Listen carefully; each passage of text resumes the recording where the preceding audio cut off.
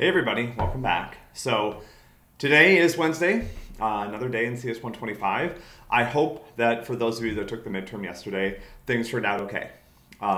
We'll talk on the forum about how to interpret your midterm results, but one way to think about this is sort of a diagnostic. Where are you at this point in the class?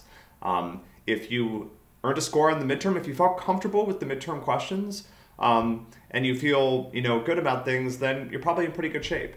If you were able to solve most of the programming questions, or at least you had some idea of what you were doing, maybe you didn't quite get the solution because you ran out of time or you made some small mistake, that's okay. But if you were really befuddled by what was on the midterm and there were some concepts there that were really confusing to you and you didn't know where to start, please reach out to the course staff because we have a lot in front of us throughout the rest of the semester, and we're going to keep going and we're going to be learning new things. Right now, however, there is a little bit of time to kind of catch up because we've moved into this new unit where we're talking about a different set of concepts.